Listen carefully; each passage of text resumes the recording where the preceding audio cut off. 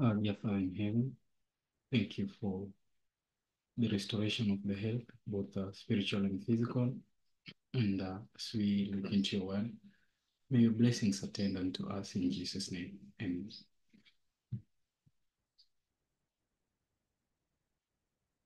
And so I'd like to welcome us once again to this program. We are going through Minneapolis 1888. And I pray that our sessions have been a blessing to all of us. And this is number 14 in this presentation. This is number 14 in this presentation, and is entitled How Did He Overcome? How did he overcome? And I pray that it will be a blessing unto all of us. And so just welcome. And the purpose of having this series is so that we may learn together. It is not per se meant for controversies, but just to look into the things which have been preached amongst us, and to know what is truth, that we may be sanctified by it. How did he overcome? And so I'd like to share something, just to share something. And we are told that it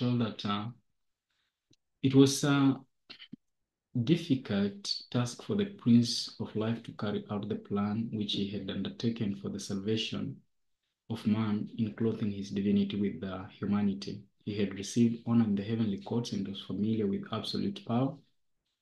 It was as difficult for him to keep the level of humanity as for men to rise above the low level of their depraved natures and be partakers of divine nature. Christ was put to the closest test, requiring the strength of all his faculties to resist the inclination when in danger to use his power to deliver himself from peril and triumph over the power of the princes of darkness. And so this point is so important that he could have used his divine power, but this was the closest test that he could ever go through. And so Christ was put to the closest test, requiring the strength of all his faculties to resist the inclination when in danger to use his power. They had agreed with the Father that he would not use his own power to uh, uh, do anything for himself, And so it would have been it could have not been said it was a closest test if he was not able to use his power. And so I believe that Christ had all his power at disposal to use, but because they had agreed with the Father that he will not use it, but he will leave in heaven the authority. Leaving the authority in heaven to use it does not mean that he did not have his power, for we are told that the divine nature and the human nature were inseparably one, and the divine nature was not humanized, neither was the human nature deified. And so he had the powers, but he could not use it. Those power or the divine nature was not per se for anything else but for atoning for sin. And so Satan showed his knowledge of the weak points of the human heart and put forth his uttermost power to take advantage of the weakness of the humanity which Christ had done, assumed in order to overcome his temptation on man's account. Revealed in April 1, 1875. No particular adaptation for obedience. We need not to place the obedience of Christ by itself as something for which he was particularly adapted.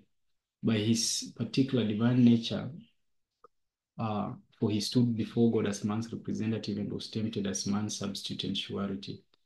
If Christ had a special power which is not the privilege of man to have, And so we are talking about in his humanity, Satan will have made capital of this matter. The work of Christ was to take from the claims of Satan his control of man. He could do this only in the way that he came, a man tempted as man, rendering the obedience of a man, Amos 1:18-92. He, the Christian, may die, but the life of Christ is in him, and at the resurrection of the just, he will rise to newness of life. In him Christ was life, and the life was the light of men. It is not physical life that is here specified, but immortality, life which is exclusively the property of God. The Word who was with God and was God had this life. Physical life is something which individual receives. It is not eternal or immortal. For God, the life giver takes it again. Man has no control over his life, but the life of Christ was unborrowed. No one can take this life from him. I lay it down of myself, he said. In him was life, original, unborrowed, and undriven. The life is not inherent in man. He can possess it only through Christ. So look at this important words. While bearing human nature, he, Christ, was dependent upon the omnipotent, because we are looking at how did he overcome. While he bearing human nature, he, Christ, was dependent upon the omnipotent for his life. In his humanity, he laid hold of the divinity of God, not his divinity. And this every member of the human family has the privilege of doing. You see, when Christ was here, he had the divine nature, and he could break forth the inroads of death, and we are told pour forth vitality into his body so that it may not suffer and all that stuff. But when he was here, although divinity and humanity were inseparably one, each maintaining its individuality and its specific work, we are told that as a human being, he laid hold of the divinity of God. As in his human nature, to show us an example of overcoming sin, he laid hold of the divinity of God. But by the paying of the penalty of sin, then he had to be fully God, so that the character which is fully divine could only be paid with a divine person who had the fullness of the Godhead bodily. In this, we know that his divinity was for not overcoming sin or proving that he was God, but for the sake of paying the price of sin, of paying the price of sin. Just something else so to think about is that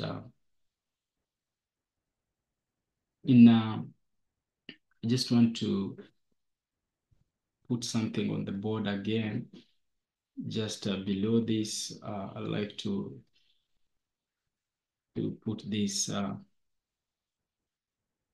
that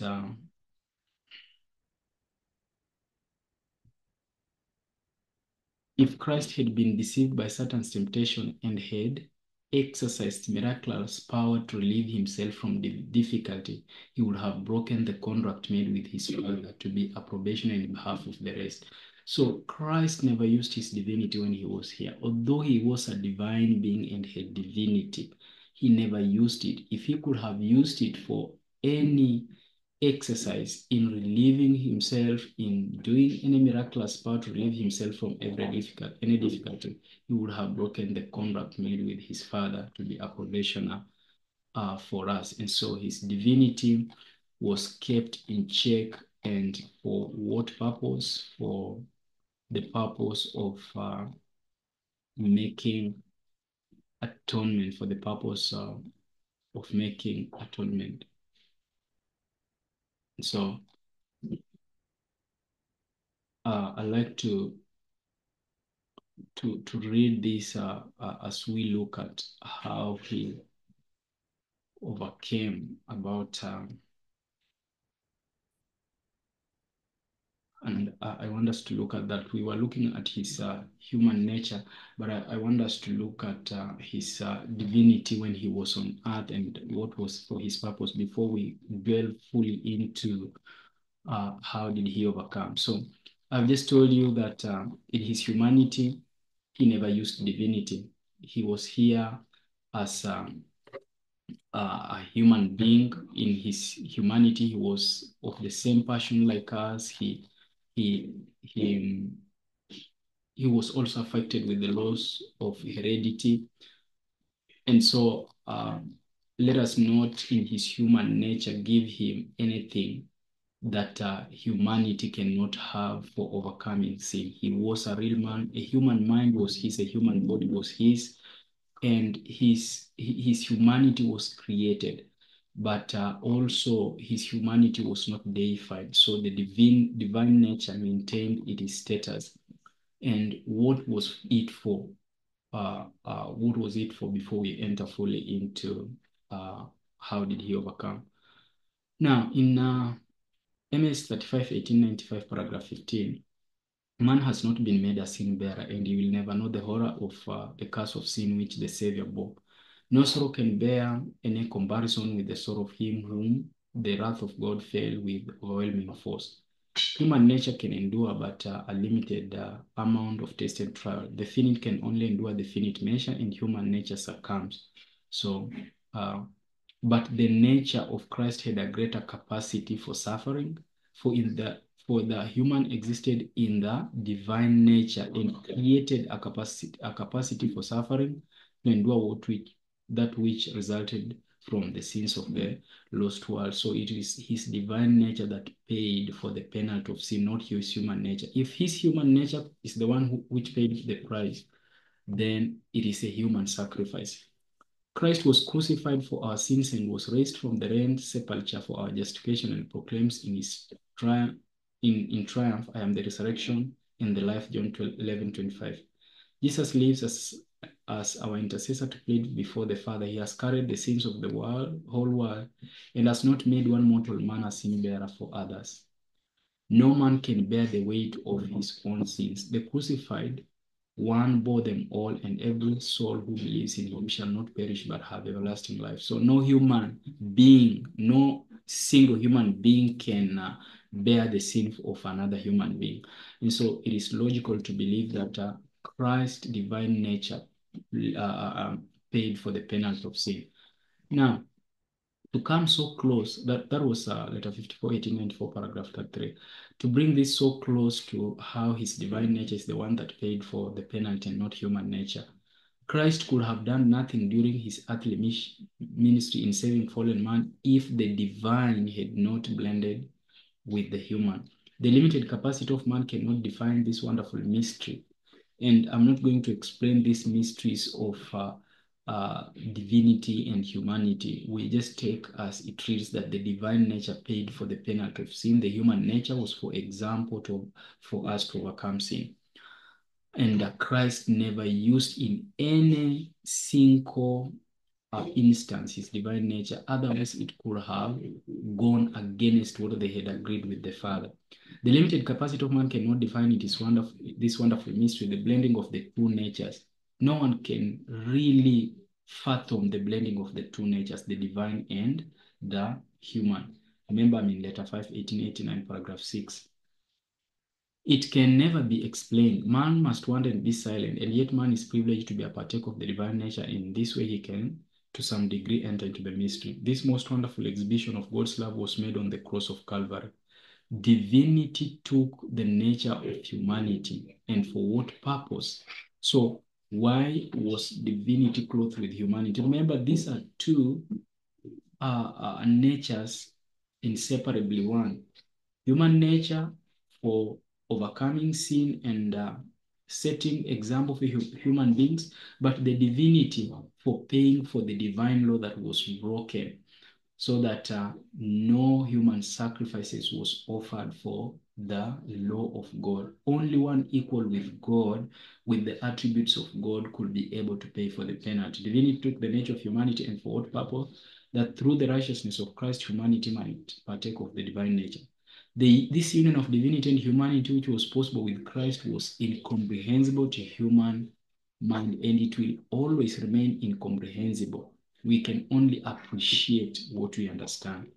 But although Christ's divine glory was for a time veiled and eclipsed by his assuming humanity, yet he did not cease to be God when he became man. So you see that when he incarnated, he did not cease to be God. He was God, but the divinity was veiled or eclipsed. When we talk about the eclipse of the moon and the sun, it doesn't mean that the sun or the moon is not there. It is just the other one is hiding the other, but the other one is already there. And so we talk of the divinity of Christ going through an eclipse by humanity. The human did not take the place of the divine. You see that, nor the divine of the human. Each maintain it is in distinct individuality. This is a mystery of godness. The two expressions, human and divine, were in Christ closely and inseparably one, and yet they had a distinct individuality, and each individuality played its part. I repeat, humanity for showing an example and overcoming sin, divinity for paying the penalty of sin. Though Christ humbled himself to become man, the Godhead was still his own. His deity could not be lost while he stood faithful and true to his loyalty. Surrounded with sorrow, suffering, and moral pollution, despised and rejected by the people to whom he had been entrusted the oracles of heaven, Jesus could yet speak of himself as the Son of Man in heaven. He was ready to take once more his divine glory when his work on earth was done. So he was not going to take up the divine nature when he got to heaven. He was going to take up the divine glory. That is what he left in heaven. But concerning the divine nature, in fact, we are told that Christ never left deity in heaven.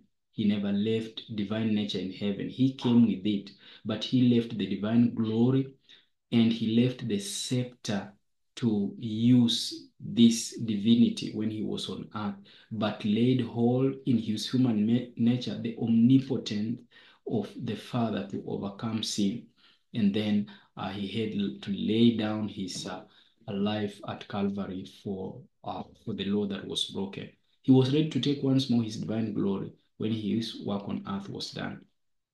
Why did Jesus possess divinity on earth or be the only one to pay for the penalty of sin? We are answered in in Bible Echo, March 15, 1893, paragraph 3. Jesus is our atoning sacrifice. We can make no atonement for ourselves, but by faith we can accept the atonement that has been made. For Christ also hath once suffered for sins, the just for the unjust, that he might bring us to God. Ye were not redeemed with corruptible things, but with the precious blood of Christ, as of a lamb without blemish and without spot. No man of earth, no angel of heaven could have paid the penalty of sin.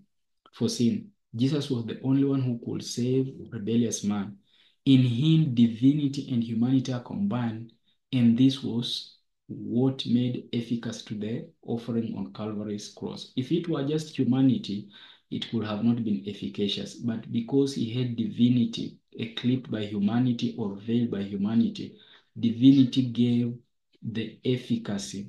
The divinity gave the offering the efficacy that was needed for the divine law that was broken. So that is just some introductory notes, and I pray that these are not things to start cavilling about. These are not things to start arguing about. It is as plain as I can get there. And how did he overcome? Because this is the most important thing of all things. We can appreciate that a divine being paid for the penalty of sin. But now going into these details, that how did he overcome is really something of importance to us. And so the aftermath of Minneapolis and 1888, let us look into this. In Signs of the Times, October 14, 1897, we are told, many have no real faith in Christ. They say it was easy for Christ to obey the will of the Father, for he was divine. But God's word declares he was tempted in all points like as we are. And this is what I have been laboring, that he did not use divinity. Although he was divine, he did not use his divinity.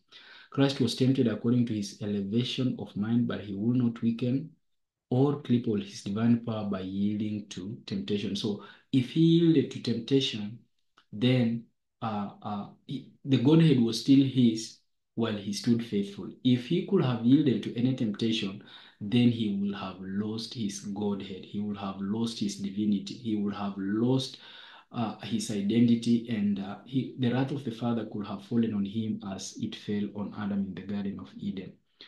When did Jesus use divine power?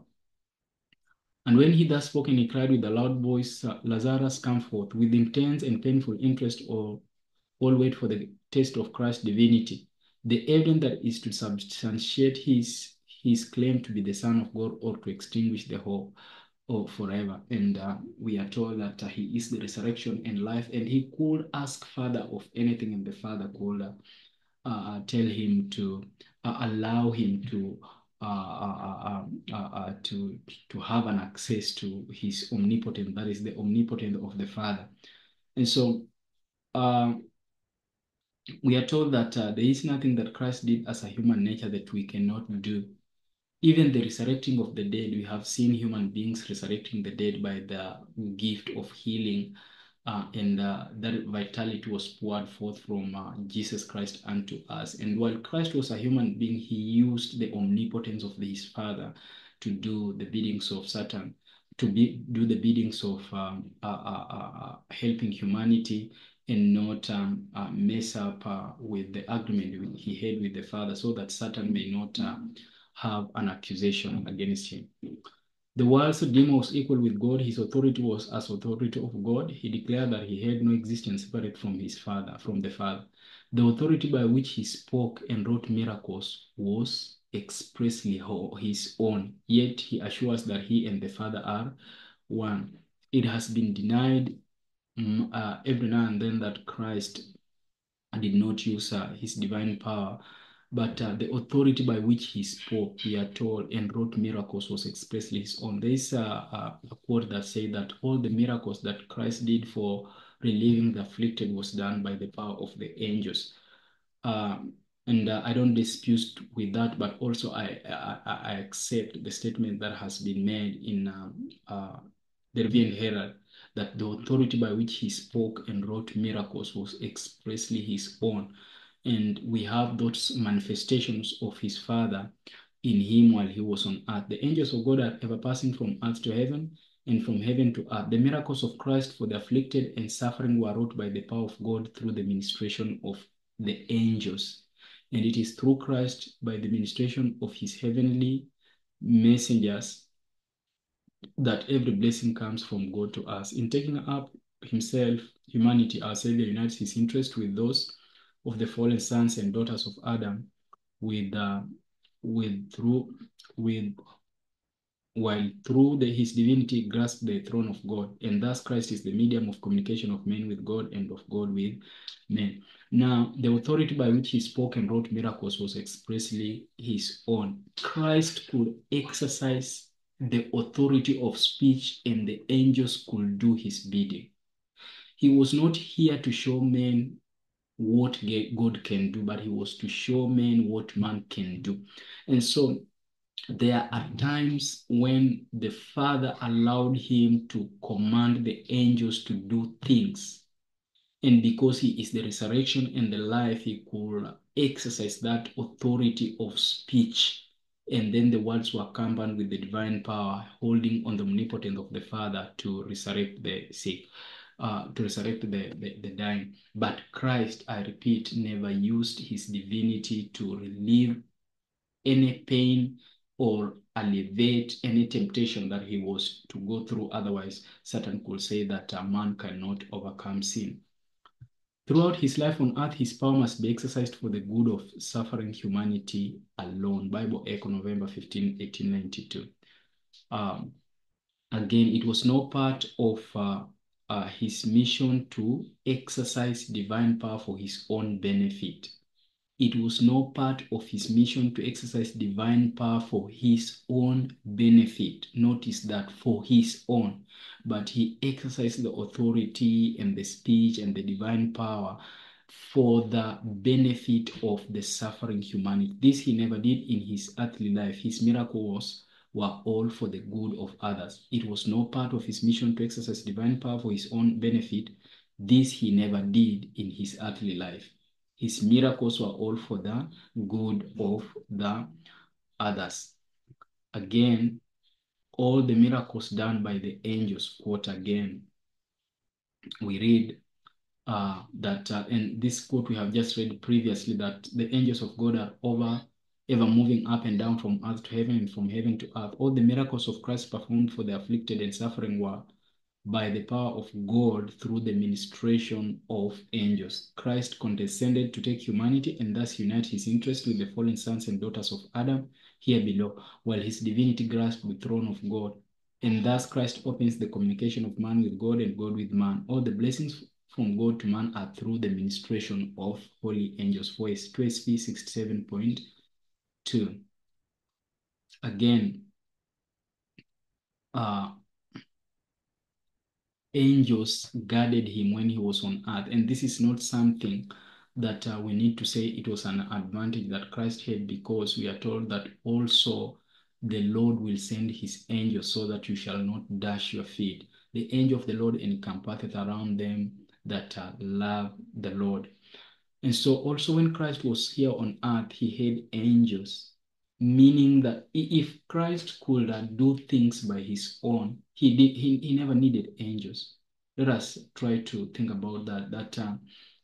Um, if everything was at his disposal and he could do them by himself, then why need the angels? But because he was subjected to humanity, his divinity kept in check for the purpose of only atonement, but his human nature to show us the way to grasp the hand of the Father, then he needed an aid. He needed the angels. The same one who created angels when he came here on earth needed those angels, just as we here on earth need angels. And it was to show us that heaven is at our disposal when we need it, as even it was at disposal. And remember Jesus telling Nathanael, here from now henceforth you'll see the angels of God descending upon the Son of Man. And so we are told that he had angels on this earth in his earthly life. Their unbelief bred malice. Satan controlled their minds and they cried out against the Savior with wrath and hatred. The assembly broke up and the wicked people laid hands upon Jesus, thrusting him from the synagogue and out of their city, and would have killed him if they had been able to do so. All seemed eager for his destruction. They hurried him to the brow of a steep precipice, intending to cast him headlong from it. Shouts and maledictions filled the air. Some were casting stones and dirt at him, but suddenly he disappeared out of their midst. They knew not how or when. Angels of God attended Jesus in the midst of that infuriated mob and preserved his life. The heavenly messengers were by his side in the synagogue while he was speaking, and they accompanied him when pressed and urged on by the unbelieving, infuriated Jews. These angels blinded the eyes of that maddened throng and conducted Jesus to a place of safety. And we are told that angels are amongst us also to work for the same for us. In Gethsemane, Signs of the Time, April 10, 1893, paragraph 5.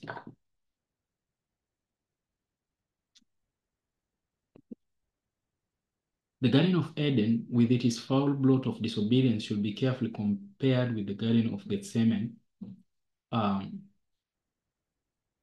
where the world's Redeemer suffered superhuman agony when the sins of the whole world were rolled upon him.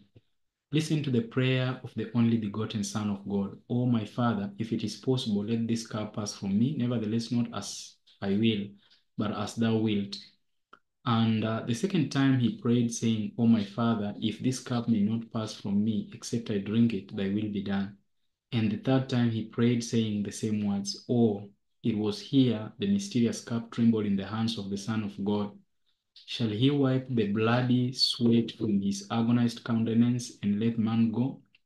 The wail, wretchedness, and ruin of a lost world roll up before him.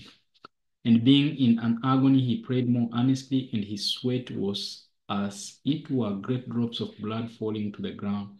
And there appeared an angel unto him from heaven, strengthening him. And remember also the angels strengthen Elijah. The angels have been promised to strengthen the saints. And we find that they ministered to John the Baptist and they will minister unto us. And so in Desire of Ages 694.5, no traces of his recent agony were visible as Jesus stepped forth to meet his betrayer. Standing in advance of his disciples, he said, "Whom seek ye?" They answered, "Jesus of Nazareth." Jesus replied, "I am he." As these words were spoken, the angel who had lately ministered to Jesus moved between him and the mob. A divine light illuminated the Savior's face, and a dove-like form overshadowed him. In the presence of his divine glory, the murderous throng could not stand for a moment. They staggered back. Priests, elders, soldiers, and even Judas fell as dead men to the ground. The angel withdrew and the light faded away. Jesus had opportunity to escape, but he remained calm and self-possessed. As one glorified, he stood in the midst of that hardened band, now prostrate and helpless at his feet. The disciples looked on, silent with wonder and awe. Uh,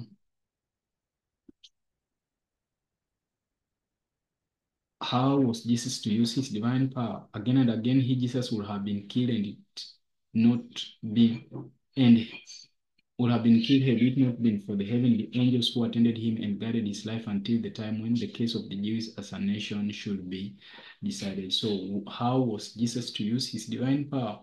He could not use it, and he could only use his divine power when the time came when the Jewish as a nation case should be decided, and there was no other time apart from the time he went on Calvary, and that is for the uh, when he went on the Calvary and paid the penalty of sin. Then he resurrected, and after that, we are told that he could use his divine power. When he resurrects, goes to heaven, and comes back, he says that all power and authority has been given unto me. Not until then, Christ was not allowed to exercise any of his divine powers. Look here in the Desire of Ages 119. Christ was not to exercise divine power for his own benefit. He had come to bear trial as we must do, living as an example of faith and submission. So, these are the things we find in omnipotence. We find what we call uh, uh, omnipotence, the power to do all, and the omniscient, the power to know all, to exercise the knowledge, and omnipresent, the power to be wherever you want to be at every time. And we are told that he was cumbered with humanity when he was here. And the revelation of the knowledge, he was only to reveal that which the Father allowed him to reveal. And he was only to exercise the power that only God could allow him to exercise. These were eclipsed by humanity. These are things that were checked by the power of humanity and could not be used for the sake of the contract they had entered in with the Father. The Desire of Ages, page 449 says, Yet into the world where Satan claimed dominion, God permitted his son to come as a helpless babe. That is what he was, subject to the weakness of humanity. He permitted him to meet life's peril in common with every human soul, to fight the battle as every child of human must fight it, at the risk of failure and eternal loss. Jesus was not to exercise anything that humanity cannot exercise. He, Jesus, was not. And even though that he could have given up, um, he could have given up the mission when he was here, but for the sake, by exercising his powers, when he was here, he never exercised them. But if he could even also have exercised them, then he could have been lost, because that would be against what him and the Father had agreed upon. And so uh, we see that as a human being, he never exercised anything that we do not have at our disposal. And so his divinity inactive for himself and active for humanity. His divinity was inactive for himself, but then active for humanity. He could not use any of his powers to do anything for himself. Again, uh,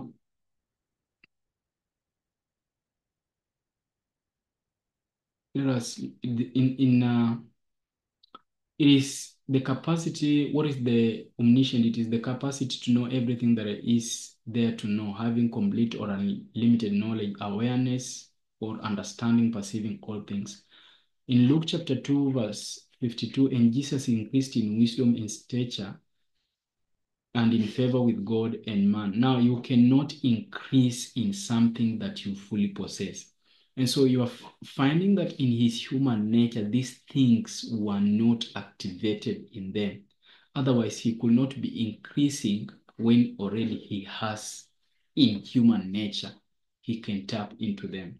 The child Jesus did not receive instruction in the synagogue schools. His mother was his first human teacher. From her lips and from the scrolls of the prophets, he learned of heavenly things. The very words which he himself had spoken to Moses for Israel, he was now taught at his mother's knee. In his human nature, Jesus Christ had to learn everything. He did not have this omniscient knowledge.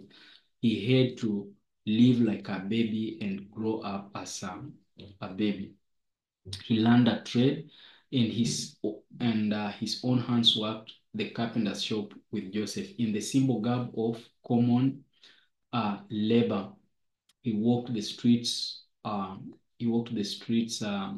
Sorry, of the little town, going to and returning from his humble work. He did not employ his divine power to lessen his burdens or to lighten his load. Remember, this is number 14 in the series Minneapolis 1888. How did he overcome?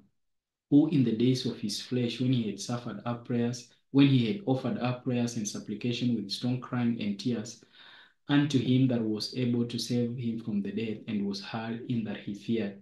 Though he were a son, yet learned he obedient by the things which he suffered. And being made perfect, he became the author of eternal salvation unto all them that obey him. So he did not employ his divine power according to Desire of Ages 72.3. In his humanity, he remained human. Omnipotent, all-powerful, John 5:19, 20, and 30. In becoming man's substitute and conquering where man had been vanquished, Christ was not to manifest his divine power to relieve his own suffering. For fallen man could work no miracles in order to save himself from pain, and Christ and his representatives was to bear his trials as a man, living an example of perfect faith and trust in his heavenly Father. OSP 92.4. So, no omnipotence in his human nature. Remember, the true nature, divine and human, were inseparably one, but each maintained its individuality and different aspect. The human nature was not deified, and the divine nature was not humanized. Each maintained its distinct personality. And so the issue is, how did he overcome? Did Christ have any powers that we do not have?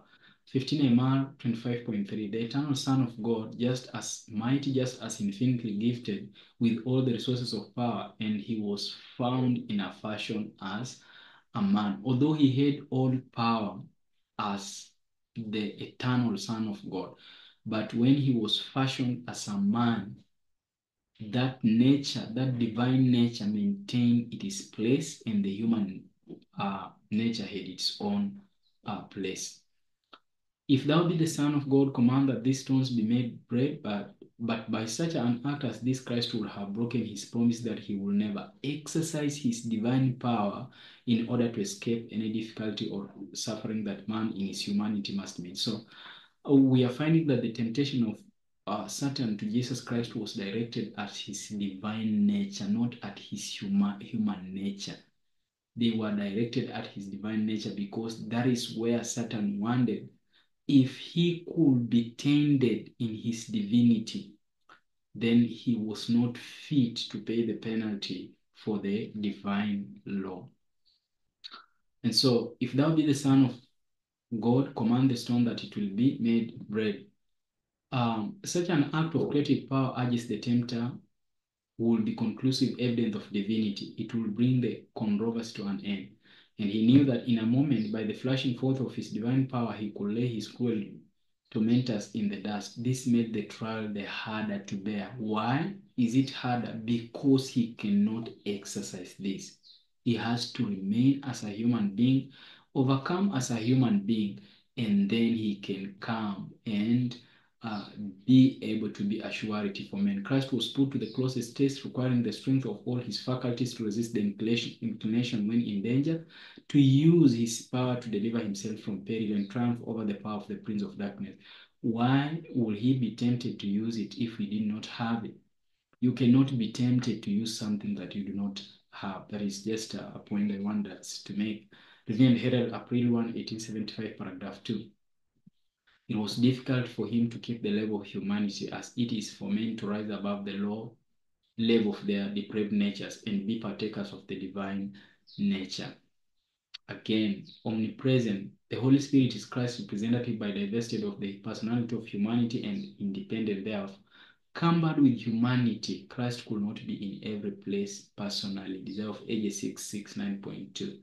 So in his humanity, he could not be in every place, because this is the issue, and we can enter into more details about what is omnipresence actually.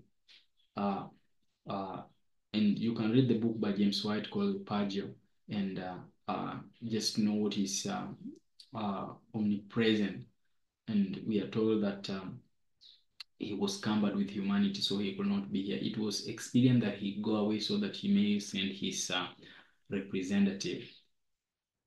And when the devil had ended all the temptation, he departed from him for a season or an opportune time, or next opportunity came. When the next opportunity came, this day with God, page 263. Christ never murmured, never uttered discontent, displeasure, or resentment. He was never disheartened, discouraged, ruffled, or fretted. He was patient, calm, and self-possessed, and under the most exciting and trying circumstances. So Satan waits until an opportune time came, and this is the time for crucifixion. In the context between Christ and Satan during the Savior's earthly ministry, the character of the great deceiver was unmasked. Nothing could so effectually have uprooted Satan from the affections of the heavenly angels and the whole loyal universe as did his cruel warfare upon the world's Redeemer. The daring blasphemy of his demand that Christ should pay him homage, his presumptuous boldness in bearing him to the mountain summit and the pinnacle of the temple, the malicious intent betrayed in urging him to cast himself down from the dizzy height, the unsleeping malice that handed him from place to place, inspiring the hearts of priests and people to reject his love at the last to cry, crucify him, crucify him. All this excited the amazement and indignation of the universe. It was Satan that prompted the world's rejection of Christ. The prince of evil exerted all his power and cunning to destroy Jesus, for he saw that the Savior's mercy and love, his compassion and pitying tenderness were representing to the world the character of God. Satan contested every claim put forth by the Son of God and employed men as his agents to fill the Savior's life with suffering and sorrow. The sophistry and falsehood by which he had sought to hinder the work of Jesus, the hatred manifested through the children of disobedience, his cruel accusation against him whose life was one of an example goodness, all sprang from deep-seated revenge. The pent-up fires of envy and malice, hatred and revenge burst forth on Calvary against the Son of God, while all heaven gazed upon the scene of silence. The phrase "crucify him." Look at this again in uh, Acts of Apostle, page 84.3. Acts of Apostle, page Acts of Apostle. This is page 84.3. We are told, and I'll read.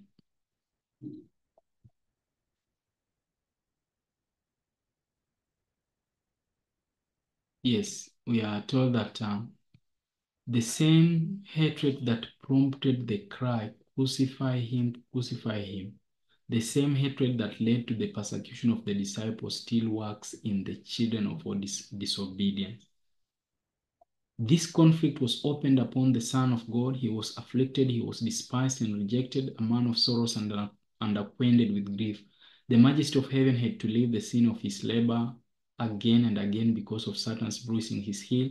And finally, Satan's malignity reached its uttermost power when Satan inspired and controlled the minds of wicked men to crucify him.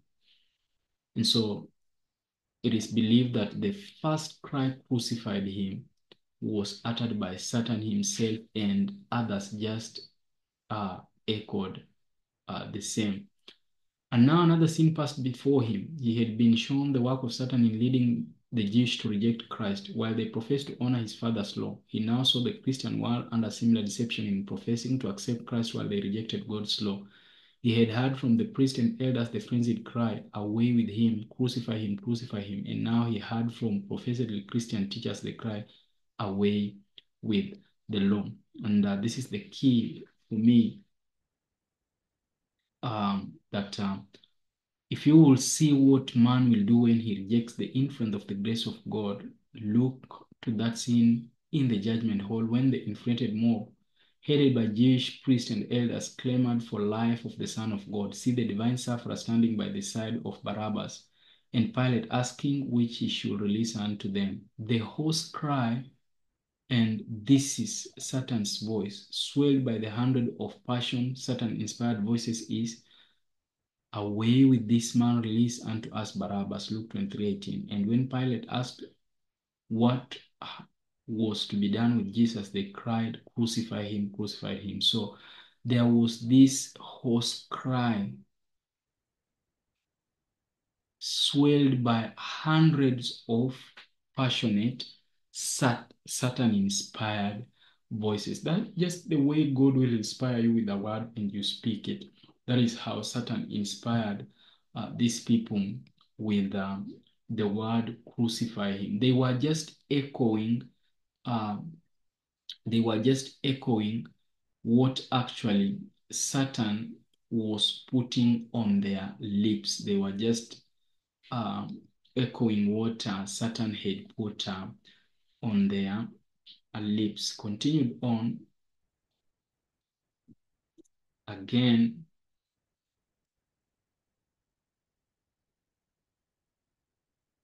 We read in 3SP 142.3.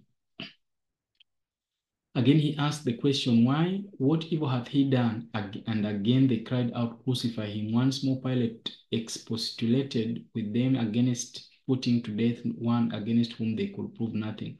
Again, to conciliate them, he proposed to chastise him and let him go. It was not enough that the Savior of the world, feigned with weariness and covered with wounds, must be subjected to the shameful humiliation of such a trial, but his sacred flesh must be bruised and mangled to gratify the satanic fury of the priests and rulers.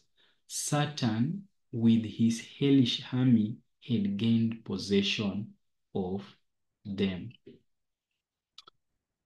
Men were imbued with satanic spirit at the time when they decided that they would have Barabbas, a thief and a murderer, in preference for or to the Son of God. The demoniac power triumphed over humanity. Legions of evil angels took and dark control of men, and in answer to Pilate's question as to whom he should release unto them, they shrieked, away with this man, and release unto us Barabbas. When Pilate spoke again to them concerning Jesus, the hoarse cry was raised, crucify him, crucify him. Through yielding to demoniac agencies, men were led to take their stand on the side of the great apostate.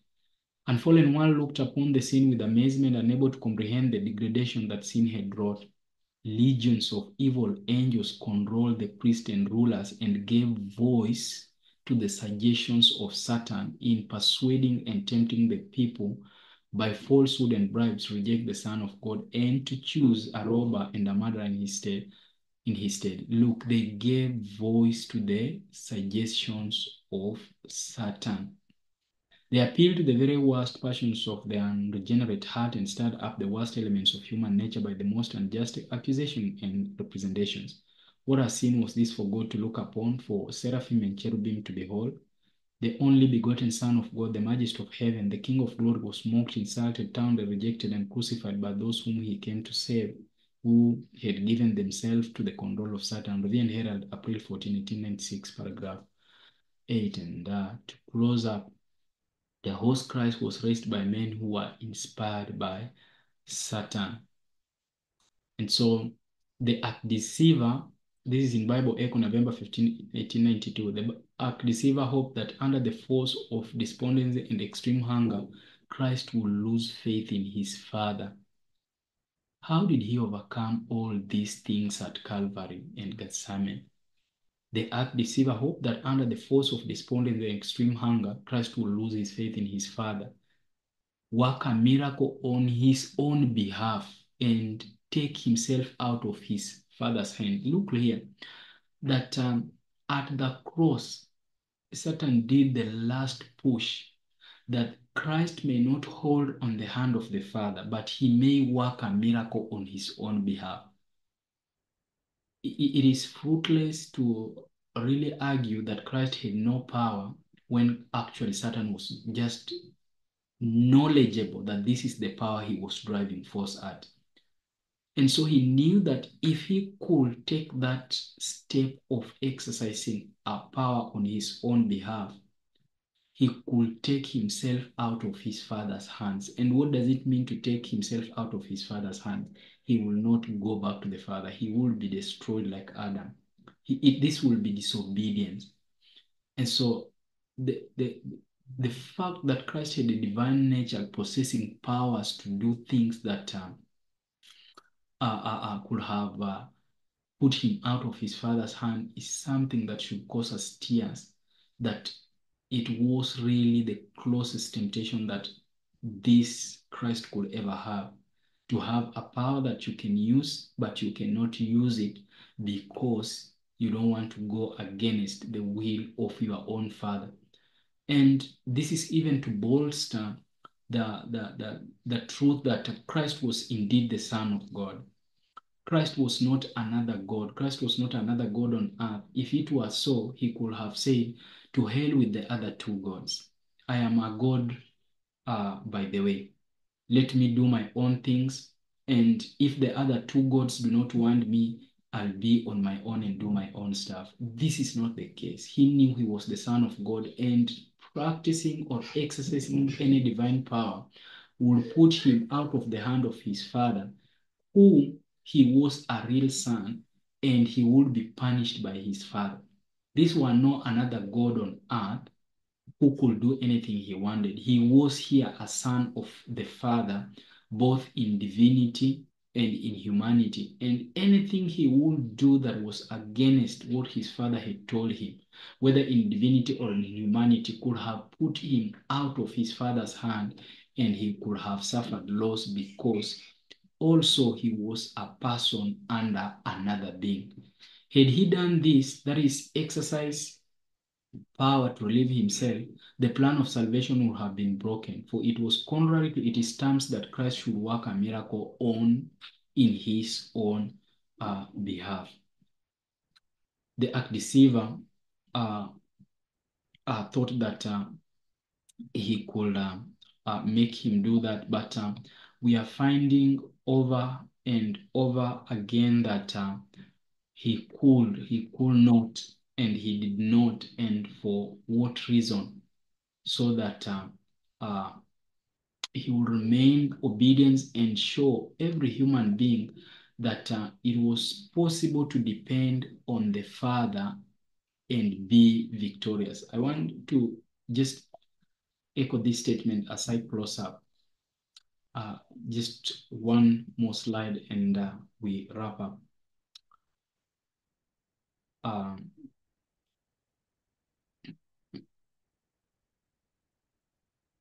so this is the point I want to bring forth. Let us have been coming into me affirming that Christ could not have had the same nature as man. For if he had, he would have fallen under similar temptation. If he did not have man's nature, he could not be our example.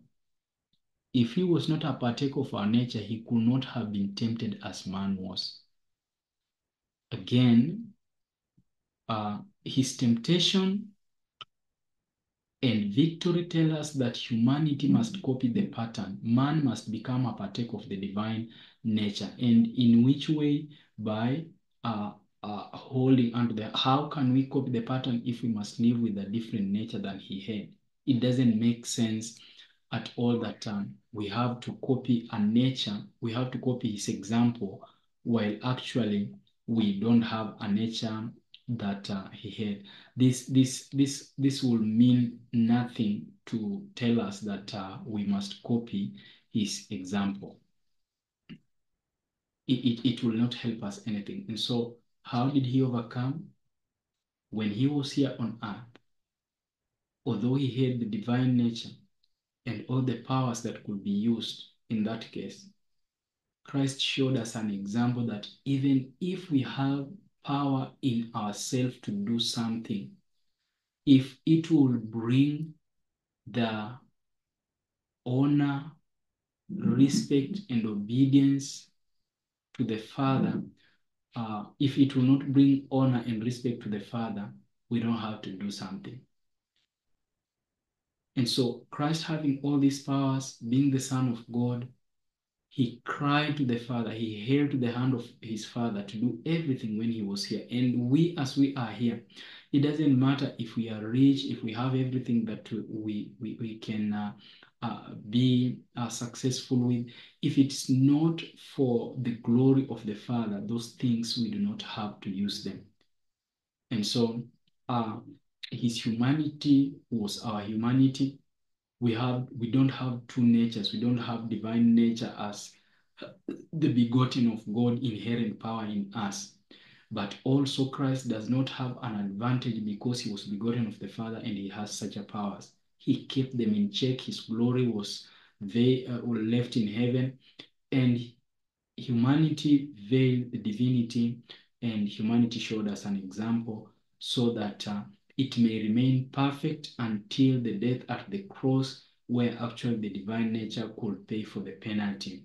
And then we can also enjoy all these privileges. If it is by the angels, we have the angels with us. If it is by the Father, we have the Father with us. And if it is Jesus Christ himself, he is our high priest in the heavenly sanctuary. And so we don't have to be overcome by anything, but we have always to depend on the Father, and he will give us the victory we need. Otherwise, blessed Sabbath, and may the presence of God continually guide all of us. Heavenly Father, thank you for all the resources of heaven has been given unto us, that we may be able to overcome the evil one. And so thank you, because it will not satisfy the infinite one to give a lesser blessing than he will give to his son, his children who are obedient to his will. And so thank you for just loving us this much, in Jesus' name.